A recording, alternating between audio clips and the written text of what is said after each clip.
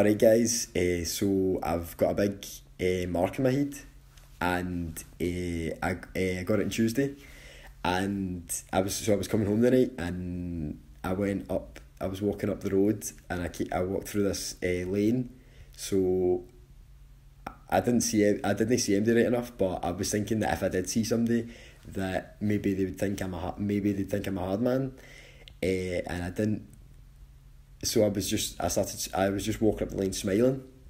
I just had a big smile on my face so that they knew I was a nice person, and I just thought that that's something I should do, just so that if anyone seen me, they would think there's a nice smiling man, and not a hard man, not a hard kind of guy.